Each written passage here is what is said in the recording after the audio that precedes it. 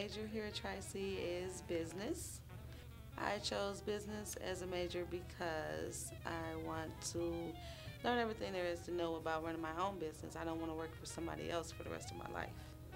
The business that I plan to open for myself is a spa that will also cater to children as well as adults. We're going to offer everything from hair services, nail services, massages, manicures, pedicures. If you can go to any other spa to get it, you can come to my spa to get it. And you can bring your children. Education is very important. Without it, you're not going to succeed at anything. I chose acting in front of the camera because I was getting a little burnt out in all the business classes I had to take, and I wanted to do something fun. And once I got into the class, I enjoyed it.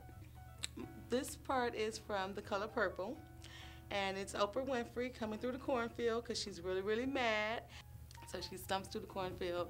She's like, "You told Mister to beat me. You want a dead son-in-law, Miss Celie? Keep advising him like you is. I loves Hoppo. I swear I do. But I kill him dead before I let him beat me." If I had to play opposite of my favorite actor or actress in any movie, what would it be? That's a tough question. I like to do something with Jada Pinkett Smith because I think she can bring out the best in me. She is really good. I would definitely play and set it off with her.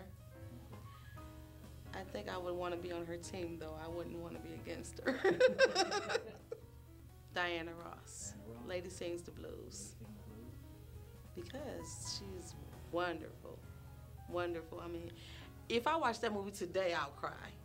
When the piano man gets beat down because he didn't sell the ring that she gave him, and he owed the dope man some money, she just brought this, she brings tears to my eyes. And I don't even think she set out to be an actress. Now this is discreet. New Maybelline Eye Studio. Minor dimension, major results. Rich, gorgeous eye color. Ready for anywhere. Eye Studio. Tuck it away.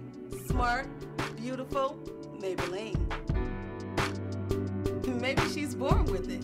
Maybe it's Maybelline.